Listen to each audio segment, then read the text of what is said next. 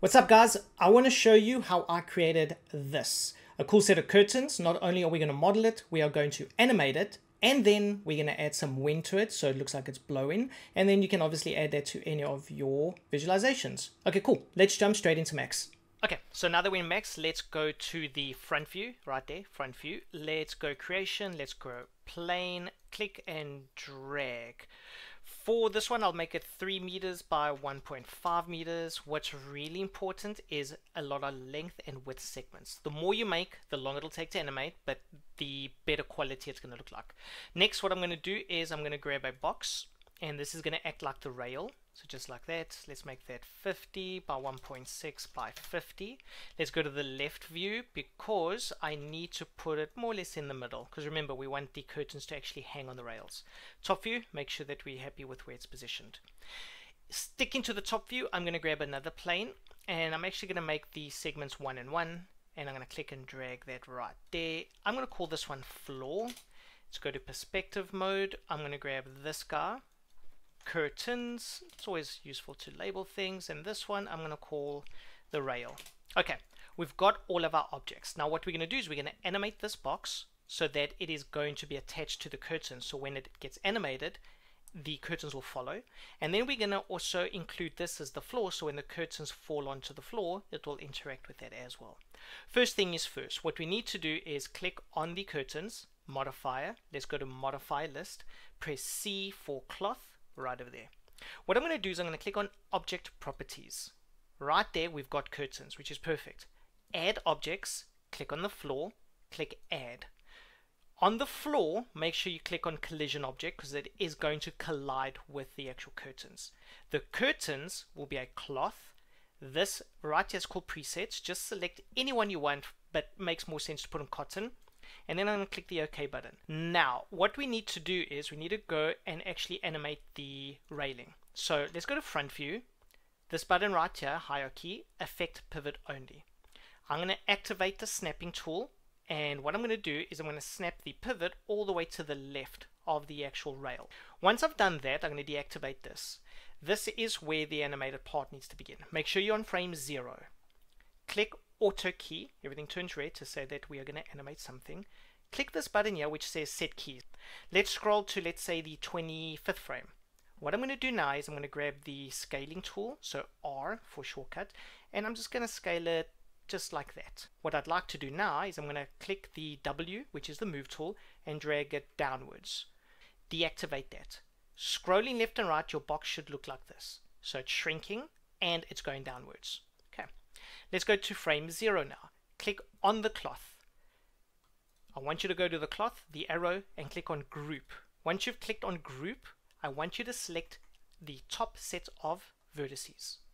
Then we're going to make a group. You can call this anything you want. You can leave it at default. That's fine. Click the OK button.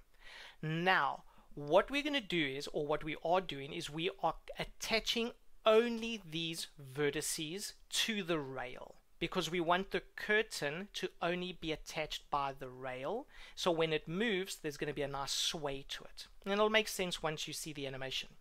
So now that we've made that group, we have to attach it a certain way. There are multiple ways of doing this, from using sticky surface or just surface. The method that I do is node. Clicking node and then clicking the box, and you'll see there group 001 node to rail. Awesome. Now go into the cloth right over there. Let's zoom out. Let's go to perspective mode. And now that we've got the actual object selected and we've done everything that we needed, one little trick that you can do as well is click here, self collision. Tick that on and set that to a 1. Now what that is going to prevent is the actual object, which is our curtains, to overlap one another and actually collide with one another. So this is basically going to prevent that from happening. So all we need to do now is click on the simulate button. Now, depending on the strength of your PC, this could take a while, again depending on how many length and width segments you've actually put on the plane. So I'm going to let this finish and then we'll continue. Okay, now that that's done, if I scroll all the way to the left and simply click the play button, look how cool that looks. Very, very easy, very, very cool to do. And now obviously we have these beautiful curtains. The next thing that I want to show you is how to add a wind modifier to it to simulate as if wind is blowing behind the curtains. So there's a couple of things that we need to do in order to prepare for this. Number one is we need to remember that the curtain is tied to this rail. So now we could technically delete the rail, so if I had to delete it, obviously the curtains would still work. That's not an issue. But we want it still to be tethered to the rail when the wind is blowing, or guess what? The curtains will actually just blow away completely. So this is my procedure to do it. We animated on the 25th frame with regards to the actual railing here. So what I need to do is go past the 25th frame. Any frame is fine past 25. What I want you to do is select both of these keyframes that we created for the box. So make sure the box is selected past frame 25 and delete those two. Now what's happening is that we've deleted the box, which is awesome because we don't need the box anymore for the animation, but we still need the curtains to be tethered to this. The next step, what you can do is we need to kind of pick a frame that we really like of the curtains. The reason being is because if you look over here, the curtains start there and end all the way there. So we can't have the wind blowing from, let's say, this frame or even these frames. There's got to be a frame past 25 because then it will actually still be tethered to the rail. So I'm going to pick, let's say, frame 70. That looks really good to me. Clicking on this object, it's really important to click Set Initial State.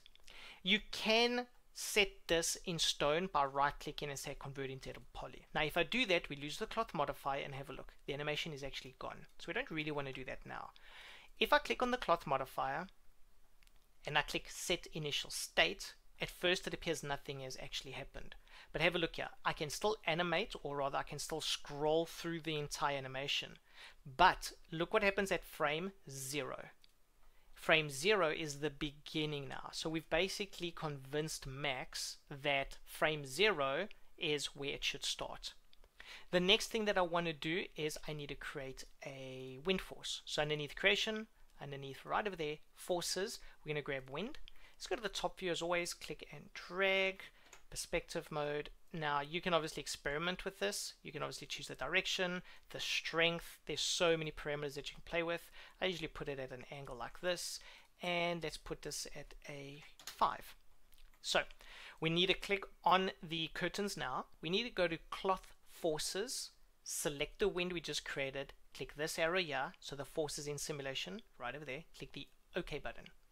The next thing you need to do, and this is where a lot of people go wrong because the animation just doesn't work, you need to erase the previous simulation. So clicking right here, see it says Simulated Frames 101, click Erase Simulation, and as you do that, Simulated Frames is 1. Now if I scroll through, nothing's happening. Now it is technically the same as converting to edit poly, but I did not want to do it the edit poly route because I wanted to keep all the information that we did with the cloth. Otherwise you had to redo all of that. So now that we've done all of that, the only thing left is to simulate. Okay, now that that's done, let's scroll all the way and have a look at our new animation. Let's click the play button, and there you can see beautiful curtains blowing in the wind. And the last step that you can do this, just to make it a little bit extra, let's pause that. Let's grab the modifier shell, and let's add a small shell modifier to it just to give it a little bit of thickness. Let's put that at a 3 mils for myself. And there we go, beautiful curtains blowing in the wind. And again, remember you can animate this any way that you want with regards to the railing. And there we go, beautiful curtains blowing in the wind. Hope you guys enjoyed the tutorial. I'll catch you in the next one.